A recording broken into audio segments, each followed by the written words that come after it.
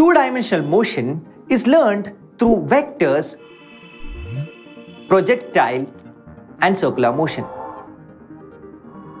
As far as your syllabus is concerned, projectile motion is actually three formulas. Maximum height, that's u square sine square theta by 2g, range, that's u square sine 2 theta by g, and time, that's 2u sine theta by g.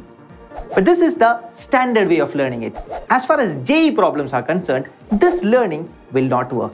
This is because these formulas are derived by assuming a standard projectile, that is, a body projected on a horizontal plane.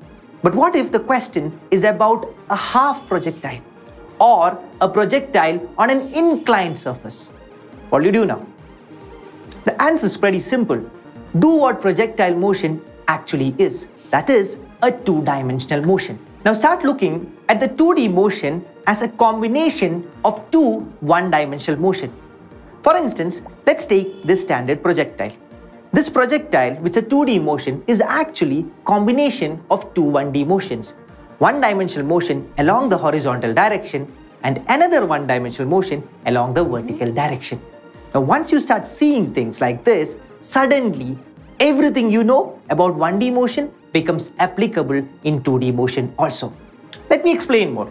So in this scenario, let's look at the horizontal motion. What is happening here? The initial velocity along the horizontal direction is u cos theta. As it is very obvious, there's no acceleration along the horizontal direction. So it's a uniform motion. So what will be the equation? Yes, x is equal to u cos theta into t. What happens in the vertical direction? Initial velocity is u sine theta. Initially, it's a decelerated motion because gravity reduces the speed. Once it reaches maximum height, it becomes an accelerated motion.